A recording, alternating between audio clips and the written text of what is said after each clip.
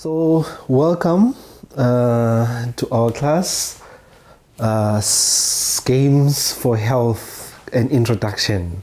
It's been a pleasure hearing these classes and chatting with you. In fact, I have learned a lot from you. Today, we are almost done. We're left with next week's class, just to show us your ideas on what you think. And then I just wanted to point out that today's topic is SwaziYolo serious game. It's an example of applying serious games in public health. So next week, 25th, will be your turn to make presentations about your great ideas. And for that, I always look forward to it because previous students have really wowed me, and some students have felt that they should go ahead and try to find funding to develop their ideas. So I'm looking forward to that. So today we're going to do, today's objective is one simple objective. It's just to look at an application of a serious game in public health, in this case HIV.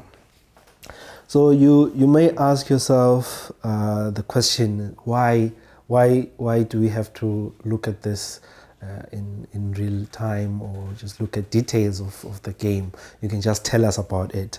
Well, my idea is that you've heard a lot from many people about serious game. I think this is an opportunity for you to actually see the game. So it's my first time to present about the game, to talk about the game in great detail. Usually I've just showed a video clip of the game for less than 60 seconds, and that was it. But today I'm actually going to show you details of the game, probably just be the player in the game and follow the discussion, the narrative of the game, and then watch as the player makes decision and watch what happens. So it will be more like you are playing the game. But since I want us to move in the same direction, we'll have the screen play the game for us, and then we'll discuss as we continue. I would like to remind you on what is SwaziYolo before we continue to play the game. And this is they call it table of contents. It sort of shows what's inside SwaziYolo. I put this picture. So I want to remind you of why we did this in the first place. It was not just us riding in the wave of serious games. Earlier on, we conducted this study among Facebook users in Swaziland. It was a mixed method study made of a qualitative part and a quantitative part. So we were able to publish the quantitative part, but the qualitative part revealed something very important to us. The users were saying, we are experiencing information fatigue. They told us that they were tired of hearing about HIV, because everywhere they went, there was something about HIV. If they open the radio, within a short time, you'll hear someone saying, use a condom and be safe, or something like that. So they were saying, look, we are tired of this. We are living in the digital age. We are used to Facebook. You can see a comment, but more than just that, you can comment on the comment. You can like it, you can share it, you can say something against it. So we want something that will engage us. So this is why we really moved towards developing a serious game. And I hope this part I will hide from the monitor. I'll hide from the recording. But before we started, we really took some time to segment our population. So the game is built of characters based on this profile of what we saw both on our research and what is happening in Swaziland. So we didn't just think out loud on what to do. So for gender, we've got 2 females and 2 males. So the first female is a young lady who's HIV negative. He lives in Swaziland, in a capital city, and she is kind of educated. She has a tertiary education, and she's outgoing. She likes trendy things, such as tech, and very active on social media. And then the user goal for this character is to expand on her HIV knowledge, giving her platforms where her values can be reinforced. Well, she's already HIV negative and she's outgoing, so we want to enforce the values that she already has about HIV to keep her continuing on protection. We have another male, younger male, 18 years old, lives in another location of Swaziland, but still in Swaziland. Her education, he just completed high school. He's not sure where to go next, but he likes to play music. So key attribute is he's very strong-minded. He has Christian values. More people in Swaziland are Christian. Very active on social media as well, and enjoys the dating scene. The user goal for a character like him is educate him about how to practice safe sex and where to get tested, and actually spell out the testing procedure to him. So another one who's a female, a little bit older, from another area of Swaziland. This one didn't really finish high school. She's a bit shy, very strong religious values and Christian values, not active on social media at all. We want her to learn how to live with HIV and support groups and empower her to actually be able to interact about her own status. She is HIV positive. And then we've got another female. He's in university, another male in university, third year. He's married. He's open about polygamy, which is a practice very common in Swaziland, where a man can have more than one wife. He's open about it, so we try to address this part, although very sensitive in my culture, because as you know, the head of state, the king, His Majesty in Swaziland, has got more than one wives, more than 10 wives for that matter. So polygamy is a cultural activity, it's a cultural phenomenon that we respect a lot as Swazis. So we try to address this issue in the game. So we're going to debunk some myths that they have about HIV, dirty or not dirty. You know, in Swaziland people think, not in Swaziland, but generally people may feel that because you're HIV then you are dirty. And if you don't have HIV, then you are clean. So we try in the game to really make people be aware that it's not a matter of dirty or not. So this is the segmentation of our population in the game. So how people can access the game, very easy. In just a few clicks, you can have access to the game. They just go to our website. If you click Get Game, you have a screen. You can either access it online or go to a shop near you, or get it from Google Play Store. And then before you can continue the game, you are screened for eligibility. So we've got a few questions that actually screen people whether or not they're eligible to take part in the game. Basically, we look at age, because our age is 18 to 29 years old.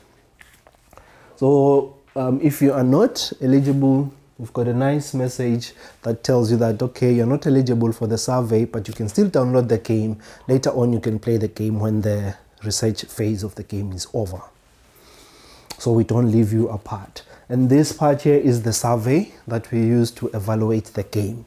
So the evaluation is not built inside the game. People actually have to go out of the game to take the survey, which is a bit tricky, but we try to incentivize people to actually do it by making it easy to reach this page of the game. So we'll use a lot of WhatsApp. When people register, they'll give us their number, so we'll follow people through WhatsApp, and they can also share the survey questionnaire amongst only eligible people to take part in the survey. So that's it.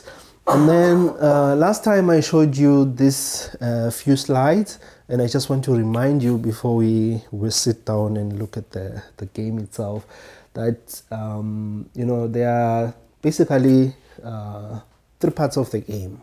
The first one is online chats. So the player chats with a character in the game.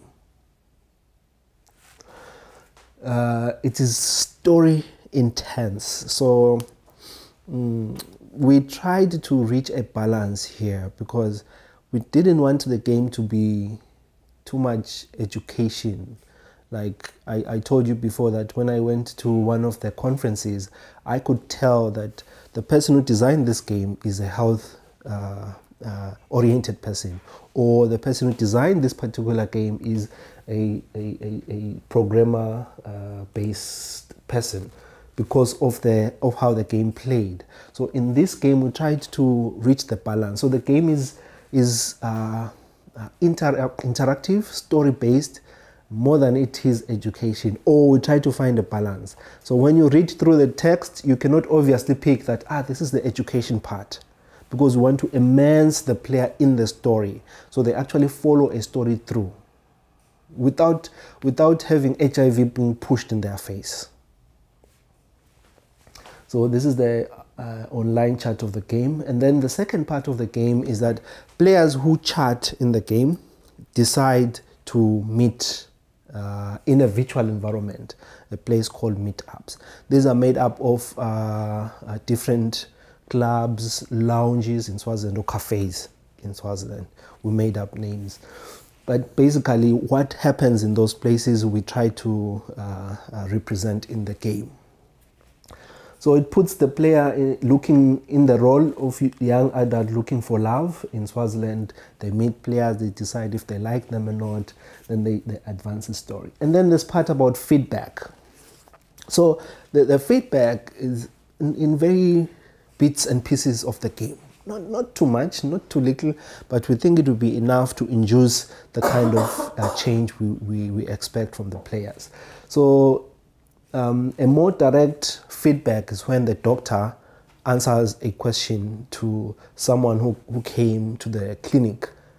They address issues of where to get tested, how the test is done, how long it takes the test, because some people feel that it's painful to get your blood drawn, and they need like a lot of meals to test. But she addresses this kind of questions, and we try to make a health worker not so fearful.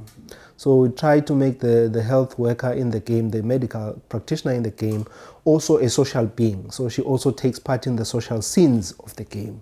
So we try to remove the wall between the health professional and people. And then we also try to enforce things like confidentiality. That even though the person will go to meet with you in a lounge or interact with you in a social area, they remain upholding the principle of confidentiality. Okay, there's another part of the game. It's a networking site. So players can see someone's comment in the newsfeed part of the game, but I won't show that too much today. Okay, so the love interest or connections look like this. And then you can explore someone's character, but we'll look at it in detail. I already mentioned that we based most of this on our previous paper. So these are some of the scenes in the game. So they progress from chatting online to choosing a place where they want to meet physically, while physically still in the game.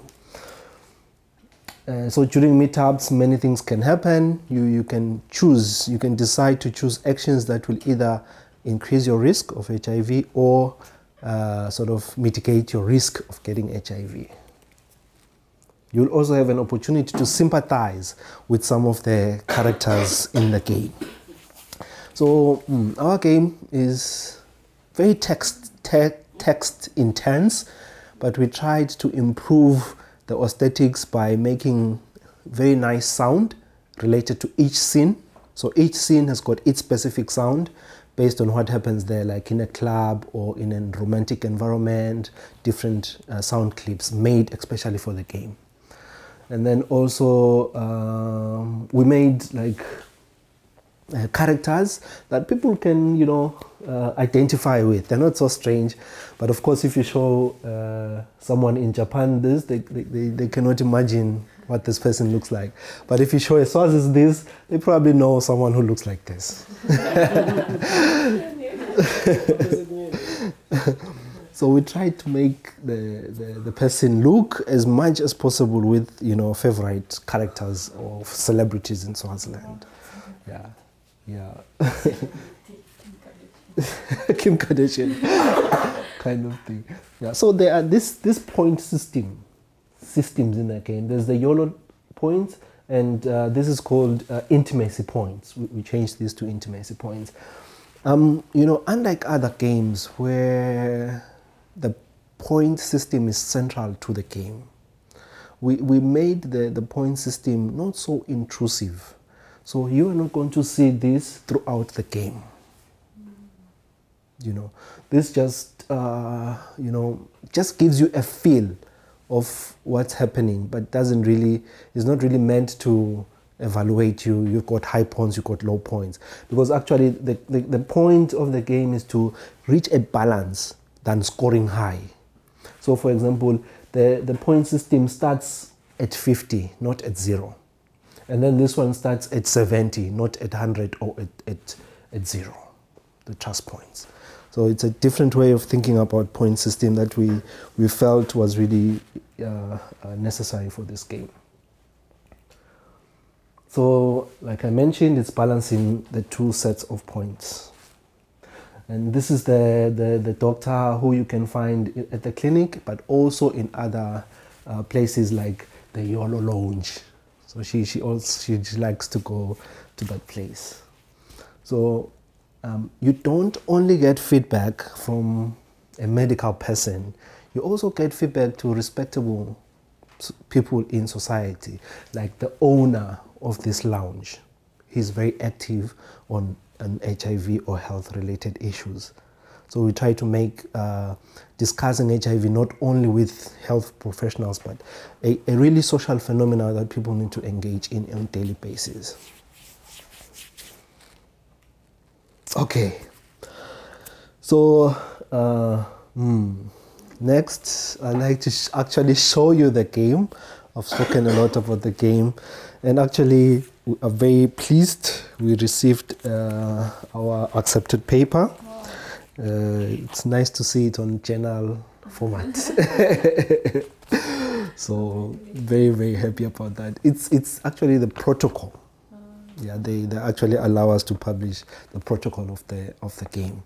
We published it to, you know, gain feedback from experts in serious games. Yes, sure. So we wanted to see what experts thought about our game through exposing our protocol to a peer review process. You know, it's easy to sit here and just think you're doing something great by yourself, but if you expose it to someone, then they're quick to point out some loopholes that you can address before the game actually starts. So that was great, and we're happy that it was accepted for publication. Okay, so now what's left is to actually see the game. I'm nervous about this part because it's the first time I've actually showed this game. Okay, so what I wanted to show you is that now the player goes to a clinic for some reason, then she speaks to the doctor. Then the doctor tells her a story about controlling the music. So the doctor says, imagine you're in a room. So okay, the question was that, how do you become safe? So, but what if you trust the person that you're having sex with? It's okay, right? So the doctor narrates a story where you're in a full house, a party, and then you want to change a song playing on the radio or on the speakers, but it's too far for you. So you have two choices. One choice is to stand up and go and change it yourself. Another choice is to tell a friend, please change the song and play this song. Because your friend is also far, she has to tell her, and she has to tell him, and he has to tell another person. So the doctor says that trusting anyone is not being in control of the music. So because you don't know the final song will be correct or not. You don't know. Because it's not about the person you trust, it's about the other people that she trusts to tell the story. So she says that giving other people your trust and having sex with them without a condom is like giving people the song and trusting that they'll play the right music. The best way to do is to stand up, trust yourself, protect yourself, stand up by yourself and go and change the music. So it's one of the highs of the game. So I'm sorry I didn't say that. Somehow it got lost.